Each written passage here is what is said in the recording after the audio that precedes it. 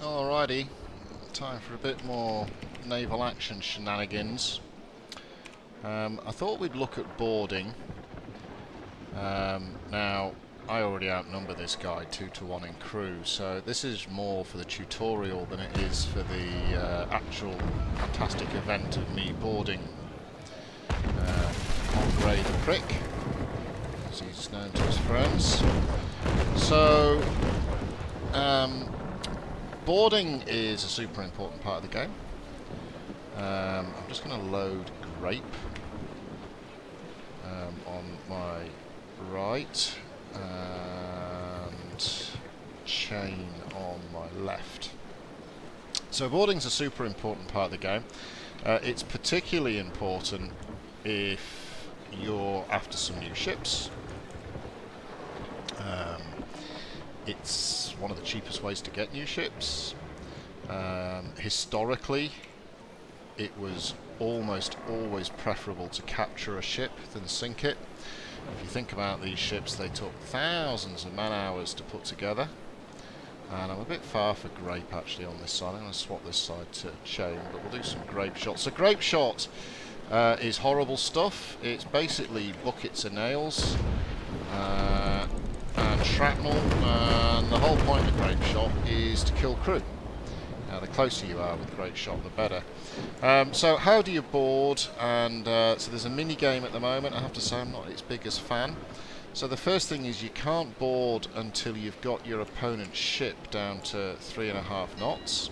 So both you and the opponent have to be running at 3.5 knots. And actually I'll swing round so I can get some chain onto it.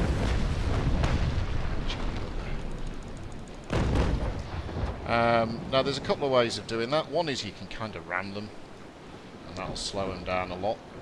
Probably not the most smart thing to do. The other thing you can do is you can shoot their sails out. So you'll see here I'm firing chain. It's basically two balls held together by a strap of metal. And the whole purpose of chain is to turn your opponent's sails into a tea bag, and then they can't catch the wind. The other thing you can do, and I'll see if I can show you this in a minute, and this is much harder but well worth practicing, especially when you've got an easy, I'm going to go to ball on my right side, when you've got an easy opponent like this, this is the easiest mission I can do at my current level. You can try and demast them. One of the things you possibly don't know in this game is that the hitboxes are actually very accurate. Especially when you've got shot loaded. The hitboxes are very accurate. So for example, typically on most ships, if you hit here just behind the cabin, sort of behind where the captain sits, that's quite often where the powder's kept, and you're most likely to do a bit of damage that can cause a fire. Obviously aiming at the sails arses up their sails. So you'll see on the top right corner up here where it says sails, he's already down to 84%. And like I said, one of the things you can do is you can try and demast them. That's a brilliant way of slowing them down. In fact, in bigger battles, if you're in a little shitty ship like this, trying to kill their masts is one of the best things you can do for the fleet. It won't get you many points. And again, all you do is you just aim at the mast. Now this, I'm too far out to aim at the mast here. But you aim at the mast, and when you hit the mast, you take HP off it. I need to be much closer for this to work. You take HP off it, and eventually it will fall over. If you aim like that, it won't. So let's get in nice and close now and do some damage. I'll put ball in the other side too. See if I can demast him. I'll just spend a couple of salvos trying to do this. This guy almost can't sink me, to be honest. He's in such a shitty little ship. If you're fighting traders, you can spend as long as you want doing this because they don't tend to have gun ports.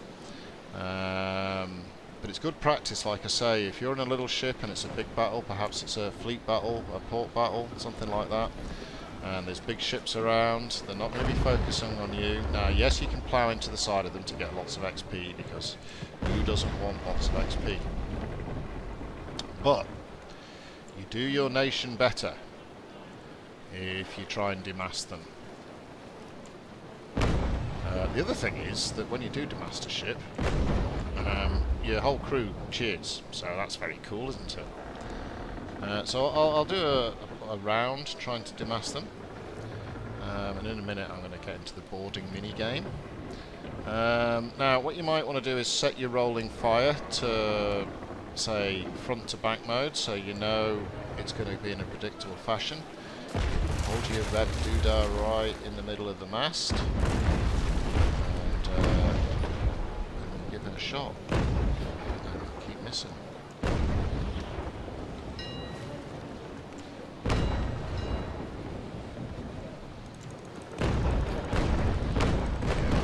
Alright, let's get on with the boarding thing, because this isn't going to plan as far as taking out his masts are concerned. You can only kill the masts with ball. You can't chain or grate masts down. So we're going to move in nice and close. We're just going to chain his sails down. Try and get his speed, try and turn him into the wind, maybe get his speed down below 3.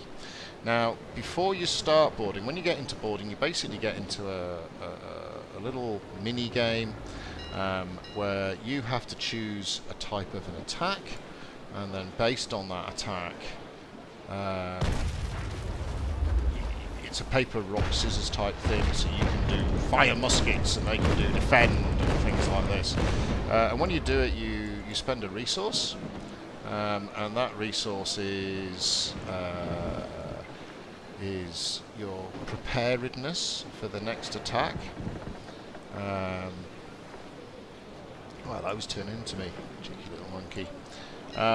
It's their preparedness for the next attack, and your preparedness for the next attack, so you need to save up effectively your resource points so that you can pull off the best attack. So before you begin, before you decide, hey, now's the time to board, what you should do is you should, oh, there you go, I hit the mast there. You should choose the boarding thing here, and I'll do that shortly, once I've got this guy's sails down a bit more. And what that'll do is it means when you open up the combat, when you open up the boarding combat, you open it up effectively fully prepared for boarding, and that will give you some advantage when you fight against him. I know I'm going into the wind here, but that doesn't really bother me too much. I'm not that fussed about the damage I'm taking either at the moment. I'm just trying to rip his sails down a bit further. Saying that, I'm now going backwards. So, a bit of a reverse lock, I think.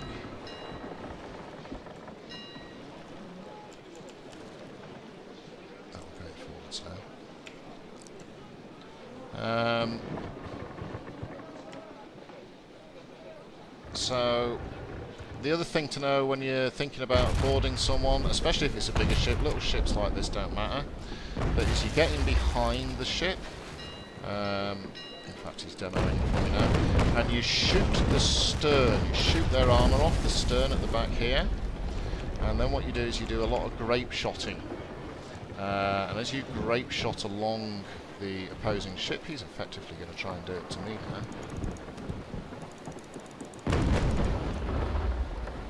Just pop onto this side and turn into him. And I'll see if I can get behind him and show you what I mean. Oh, sails, isn't it? Oh no, I've got one there. To get a shot on the sails there.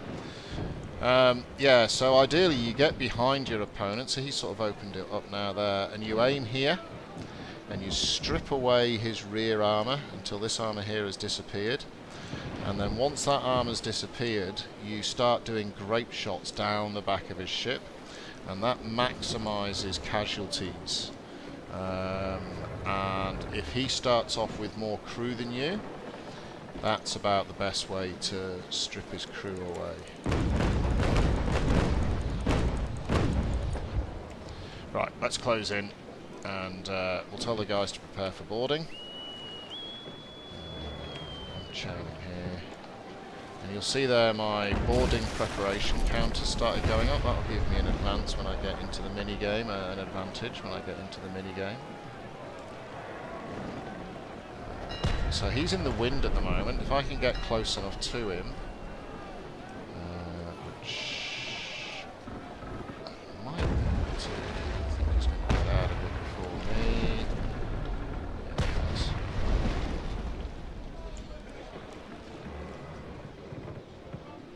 So we'll chain his sails again. See now his sails are down below 50%. Spin around and then we'll go in to join him in a second.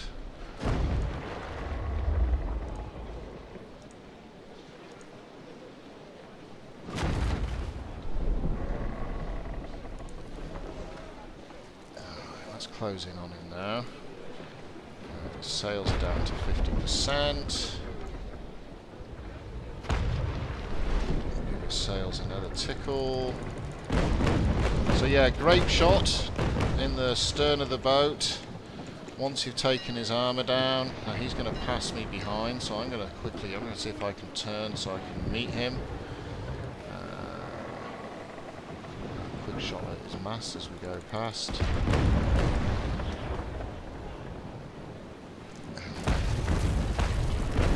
So he bangs away hitting me. So my boarding prep is almost at max now. I'm going to stop, let him catch up with me.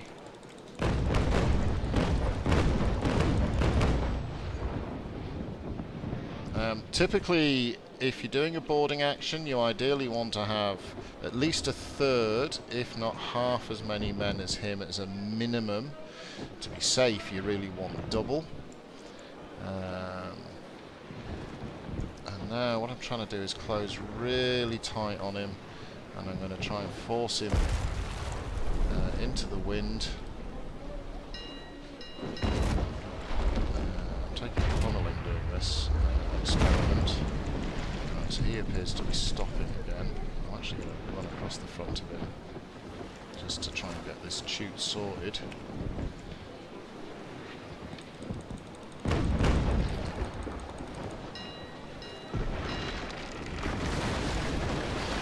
Cause myself some leaks in the process. G. Right, so press G and we're pulling him in, and now we're into the boarding game. So it's 15 seconds per round. You choose an action. Let's say we're preparing. Alright, we're hooked in. So you choose an action, and then just before he's choosing an action, now brace sort of, you see I've got lots more preparation and morale than him. Brace is like your default, and then I'm going to fire my deck guns now, and you'll see I've killed 7 of his guys. He's going to fire his deck guns himself next turn. I'm going to brace. Now I'll just go through these and I'll skip around. So brace is good against sort of volley and fire deck guns. It's very weak if they defend. So again, I'm bracing, but then at the last minute here, I'm going to swap to attack. So wait, go attack now. And he didn't have time to fight me. So you'll see there I killed 12 of his crew.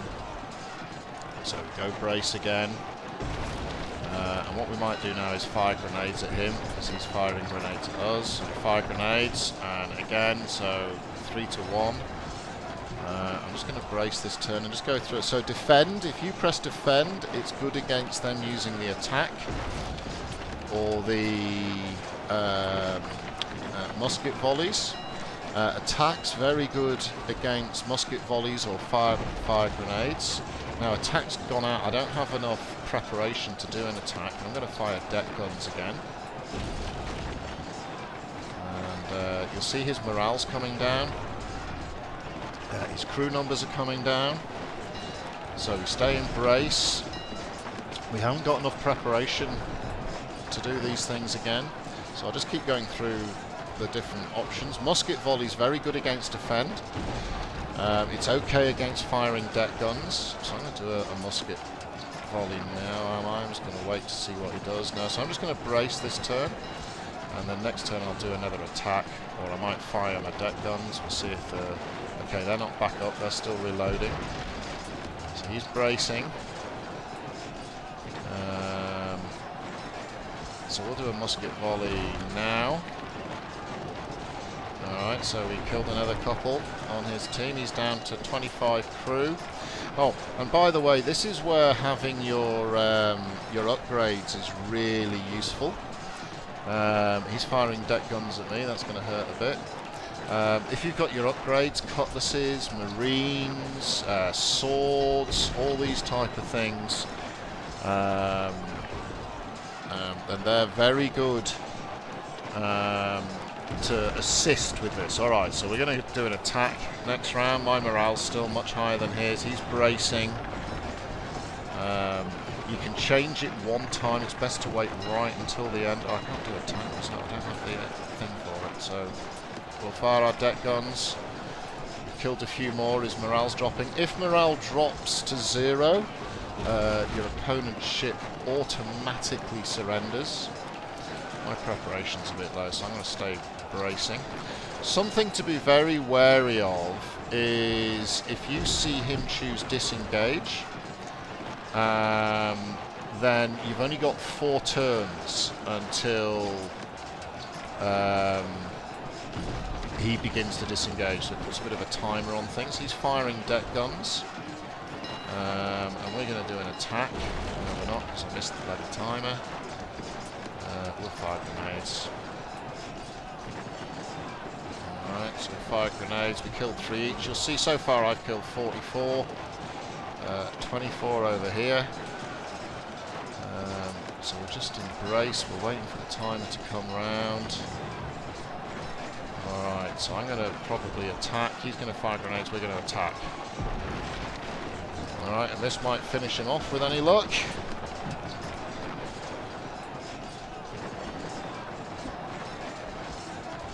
Yeah, so that finished him off. Now, let's just be clear on a few things while this is just hanging around, and I'm probably going to sink.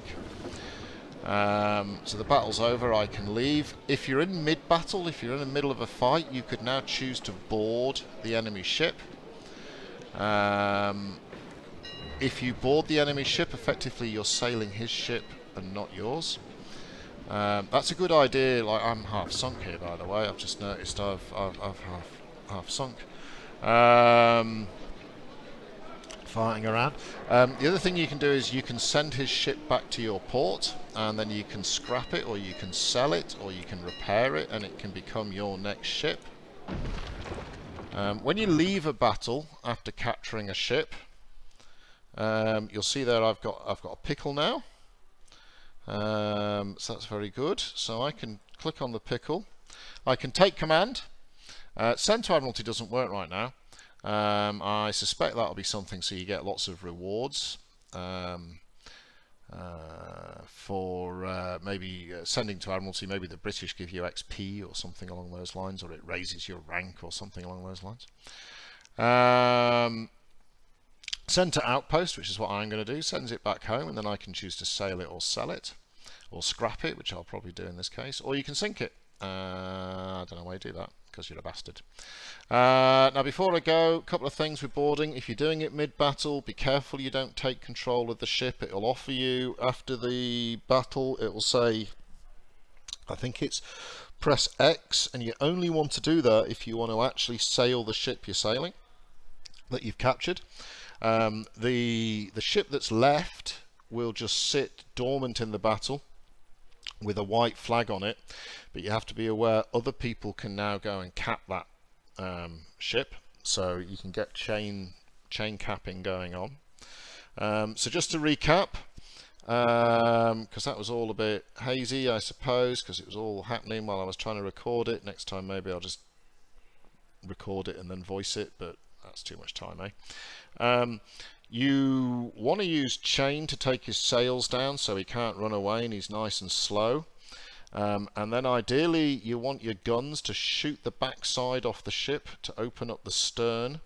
And then with grape you want to get nice and close and do a bit of stern camping and just grape repeatedly across the ship.